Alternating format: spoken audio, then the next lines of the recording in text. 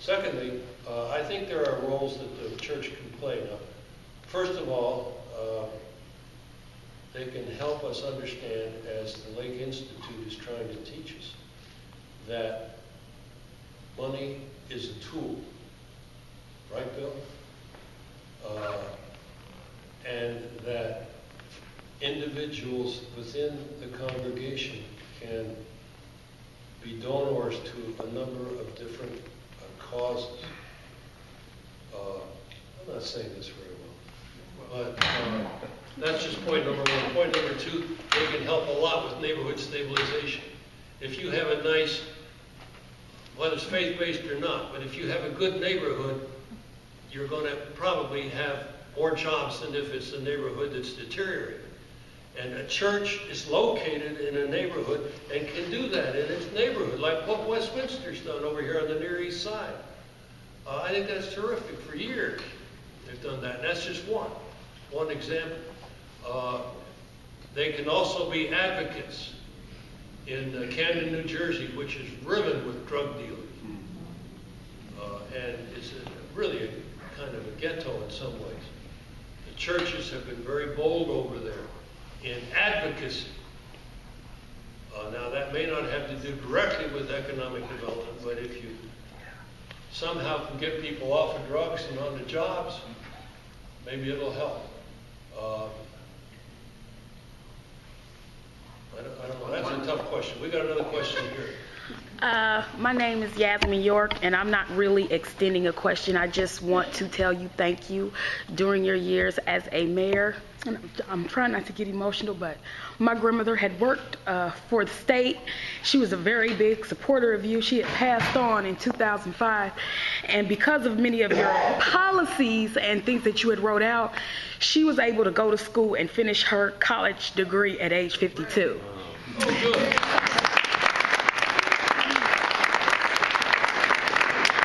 And she was a big supporter of Mr. Hudnut. She went to Martin Center University, and her and all of her children were able to go to college, and I am a product of many things that you have done. So I just came to say thank you, sir.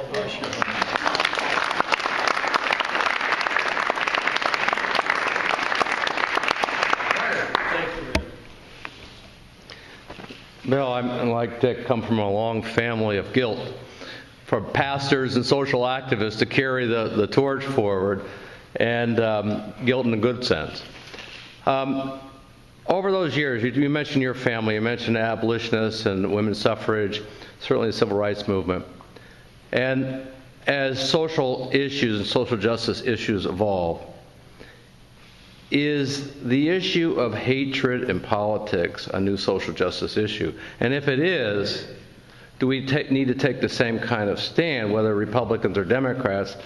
In this particular case, I think it happens to be a Republican issue because of the meanness in the debates.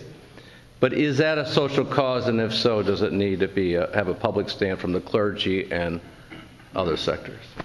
Well, I certainly think that any form of hatred is an issue that has to be dealt with. And I've got to say, in all honesty, and I was trying to say it earlier, I feel as though things have disintegrated since I was in Congress in terms of good feelings back and forth. Now, some people say, well, you go all the way back in history. Look at some of the campaigns that were so ugly way back when. And beyond Lincoln, all the way back to Adams, Jefferson, and so forth. And the way they go at each other in the cartoons and so forth. But I think, and it pains me to say this, but I think that some of the words that we hear are expressions of racial hatred in other forms. I could be wrong on that. But Bill, you don't get to give the benediction. I want to introduce our mayor, and our mayor of IUPUI, our Chancellor Charles Vance, who has a special presentation. Oh. But as Charles is getting up here, I want to say one thing in terms of how I describe a mayor and how I describe Bill.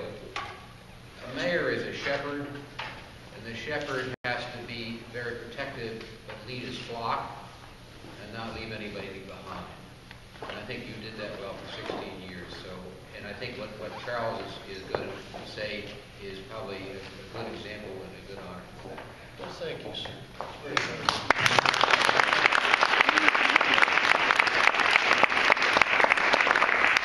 I do think those of us in the room, if we didn't know before you walked in why Mayor Hudnut's reputation is as strong this many years later, you now know, for those of you who weren't here, both the quickness of mind, the deepness of heart, together with, frankly, the brilliance of governance that you heard expressed.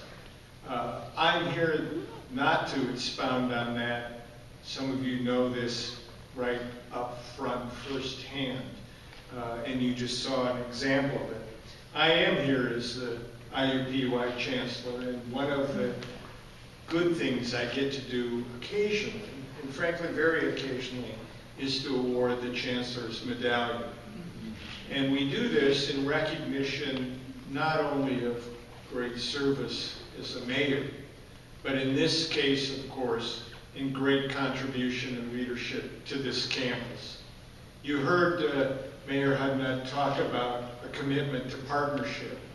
Those of you in the campus and some of you in the community know that one way I've learned to manage having the second longest name in America is that I remind people that we are three partners, because there's always a focus on the two great university partners, and many people believe that Indianapolis is a locator. It is not. It's a partner with the other two. And we know the history of how Dick Lugar, as mayor, gave this a push, a very un-Hoosier-like push, as I've read the speech he gave. If you haven't, saying that you're going to take all the property from Indiana University and Purdue and create a new university isn't very Hoosier style in its rhetoric. But creating that, and from the very beginning, we were partners. And it is so clear when I came here that that was the expectation. So the first week I met Bart Peterson, who comes in and says, you can't have a great city without a great university, and the life sciences are the most important thing you could do. And as I told him later, I wish I'd known him so well that I would have been appropriate to do what I felt like, which is to jump out of my chair and cheer. Because not all mayors, not all cities embrace their university. And that embrace from Mayor Hudnut was in an incredible number of ways over many years, and I'm sure some things that aren't in the history books. As we always say, some of the toughest work shouldn't be in the history book. But let me give you one example, and only one. We needed a library here. Our library building was modest, built in the 1970s, and we needed a new library. And fortunately, the president of the university supported that.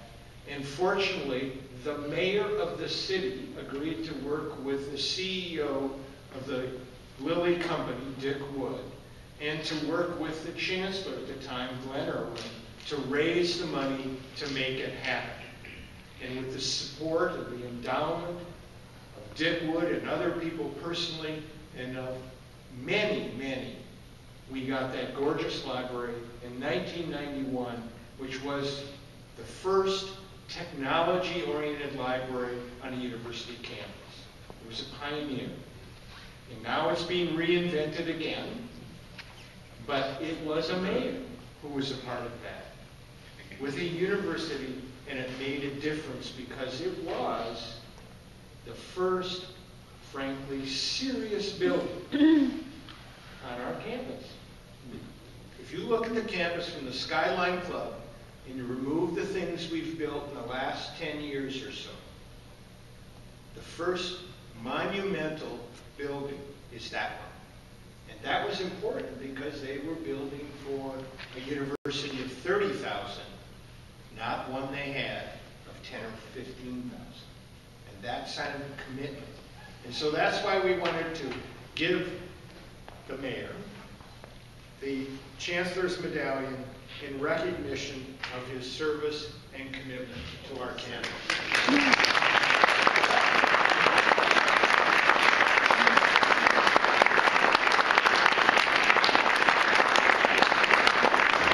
Thank you very much, Charlie. I really appreciate this. Your talk reminds me of something I said when I was over here for, I don't know, ribbon cutting or something. And John Ryan was the president of IU at the time. Really did a double take because the phrase just popped into my mind. I talked about the mutually fructifying influence of IU, PUI, and the city of Indianapolis. And I think even though it's a kind of an infelicitous phrase, it's true. We are very grateful for the presence of such a wonderful institution, and to see how it's grown since I was here. My goodness, and everything that has to do with Indiana Health and the life sciences, which Dave's running and so forth, it's just marvelous. And I will treasure this. That's very kind of you.